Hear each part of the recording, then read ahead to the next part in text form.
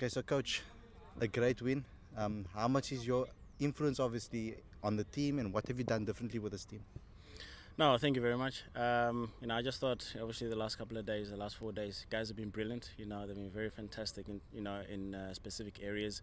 I mean, we've seen Vian Lebe, scoring another 100, and then, just Temba, Temba and Vian Lebe in the first innings partnership. I think that was crucial. That really got us strongly into the game. To set up the game nicely. And the second innings, in their first innings, the bowlers, the bowling unit responded very brilliantly. To restrict them to that 138, 140, that was fantastic work. Obviously, it was always going to be a bit of a challenge in the second innings. We needed to bat well, set them up, and give ourselves enough time in the game to try and get those 10 wickets. And I thought, the guys responded well in general. Well led by Temba Bavuma. I thought over the whole pretty much first half of this campaign, he's been brilliant. From a captain, also as a team leader, and on and off the field. So brilliant performance from our guys. Yeah. And obviously, with regards to your balance in the side, you have a lot of experience, guys. So for you to come in and command your presence in the changing room, so what sort of methods did you use to do so?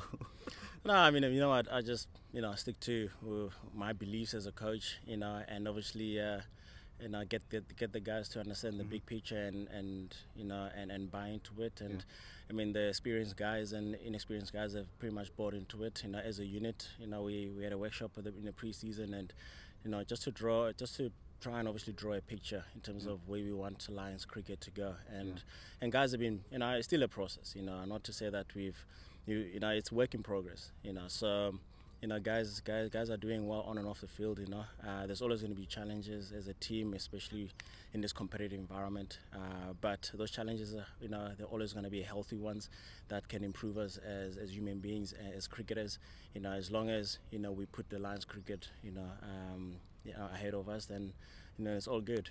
So it's just basically the beliefs, and fortunately enough, the whole team pretty much believes in one thing, and that's been exciting to see.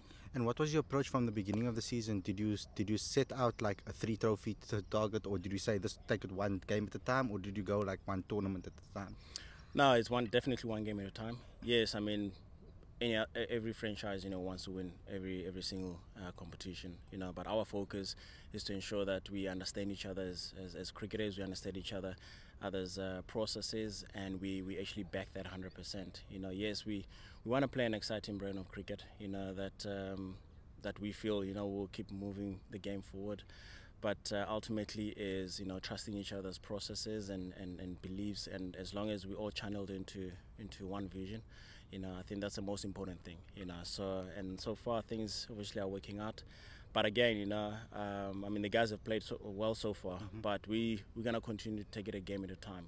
You've seen it, with the Cobras have been playing brilliantly, and at the end of the day, for this game, obviously we had to make sure that we stick to what we do best, and it has worked out for us. So you just never know. The Knights have bounced back, they've won, so and that's an exciting thing about this competition, is that just when you think maybe you're gonna dominate, it's funny things do happen, and every single team is very competitive. They go into every game wanting to win. So that's, for me, that's an exciting part about our South African cricket at the moment.